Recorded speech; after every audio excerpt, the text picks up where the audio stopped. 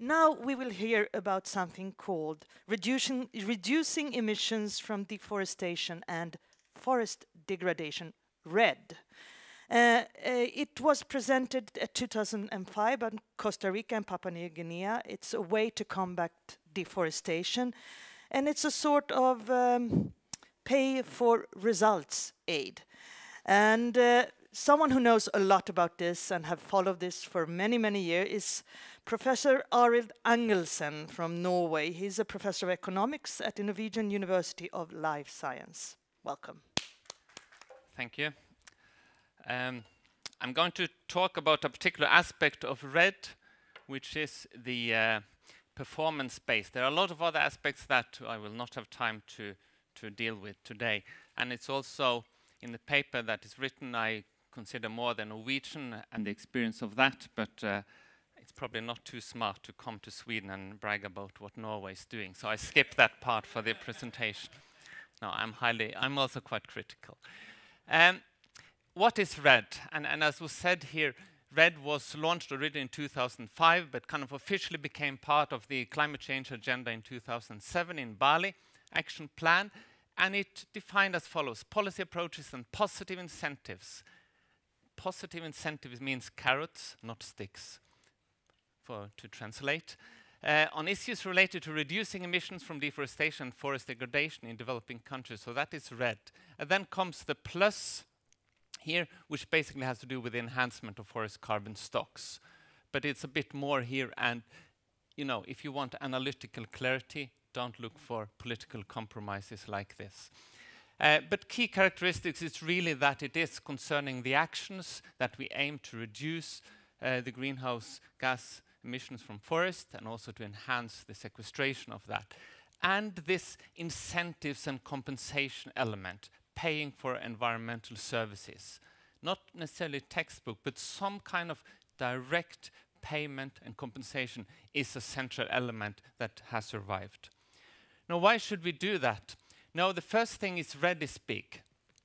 About, here it comes, from IPCC report, they said it's 7.4% of the total emission from the forestry sector, but it's more or less the same tropical deforestation part of it.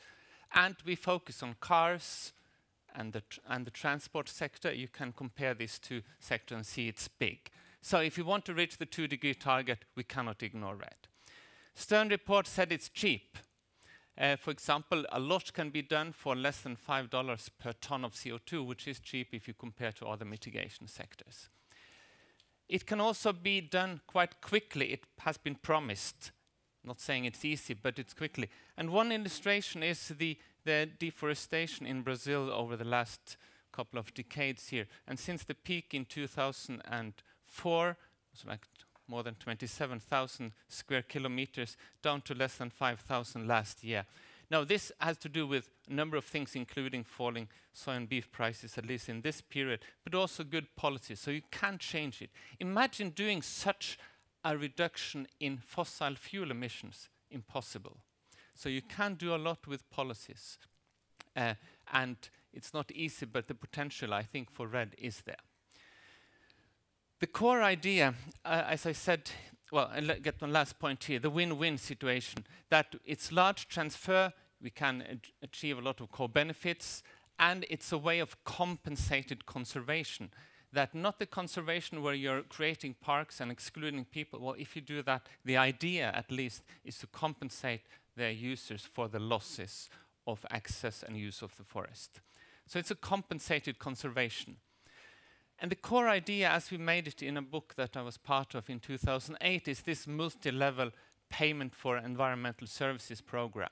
From aid budget, from carbon markets, you pay the countries in the form of a national RED fund, for example, like the Amazon fund that you have in Brazil, and you pay down to the land users or maybe some local government, for example, the province of Acre in Brazil that receives funding from the Amazon fund, and in return you get emission reduction. This is the core idea. Simple. Now, what we have seen since the early RED days 4, 5, 6 years ago is a few changes. more objectives have been added, and the plus is a very convenient. It's a diplomatic trick if you want to have, because plus each of us can interpret in the way so we can grow our own tree under the red canopy.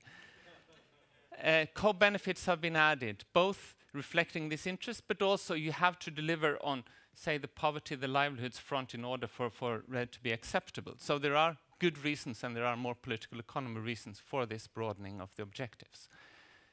The second, the policies. PES is very hard, and I'm going to talk a little bit about that. So you have go to this broad PAMS, policies and measures, another ingredient in the alphabet soup, to more maybe forest narrow policies, because these PAMs are sometimes tricky to bring about. The scale was very much a focus on national. That's another key characteristic. We don't want projects. We don't want to just win a few battles but losing the war, so it should be a national approach. What we have seen is really a dominance of local level projects, RED pilot projects, and maybe less action at the national level. The funding was originally launched by Papua New Guinea and Costa Rica and Brazil and other countries as the rich countries to pay the poor. But what we have seen is also a stronger country commitment. And the Durban platform from the COP in 2011 was really, I think, a breakthrough in the way that all countries should participate and maybe go for legally binding agreements, so stronger commitments by the countries. And funding from market to the public. So, RED, a key part of it is RED as performance-based aid. Right now, about 2/3 of international funding is from aid budget. So we have been this, what I've termed the aidification of RED. In terms of performance-based. What is surprising is that this experience from the other development aid sectors has not really been brought into the RED debate for reasons that I wondered about. One could be that it's not the same agencies really handling it. For example, in Norway, it's the Ministry of Environment in the driver's seat for RED and not the NORAD or Foreign Affairs. So it's simple. A contract for conditional payment is made, and I quote the former Minister of Environment and Development in Norway, who wrote in his preliminary, the biography so far. I guess he will write more biographies, they tend to do that. He says this, but with result-based payment, I cannot see any large risks, which is kind of an optimistic statement. And I just put some here, some of the experience that was done, particularly from the structural adjustment programs from the 80s. And Paul Collier writes, this is indeed the core of what conditionality is all about. Aid should buy policy reforms. Unfortunately, it does no such thing.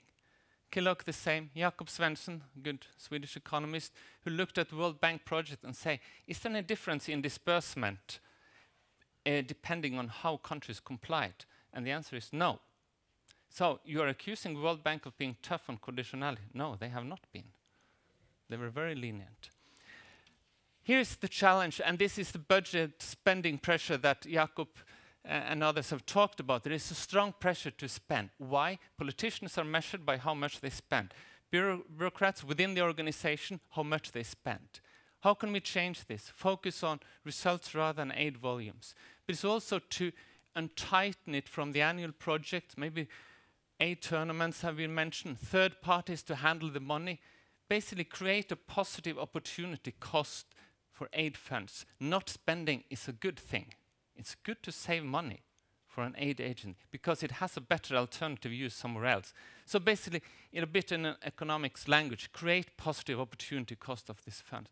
Otherwise, these threats about performance-based is not credible.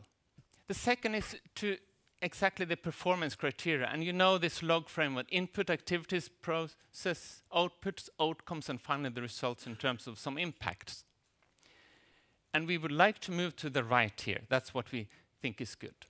Now, what are the problems? First, there is a time lag between the cost of action and the payments if we are to the very right of this result chain. Measurement tends to be more challenging.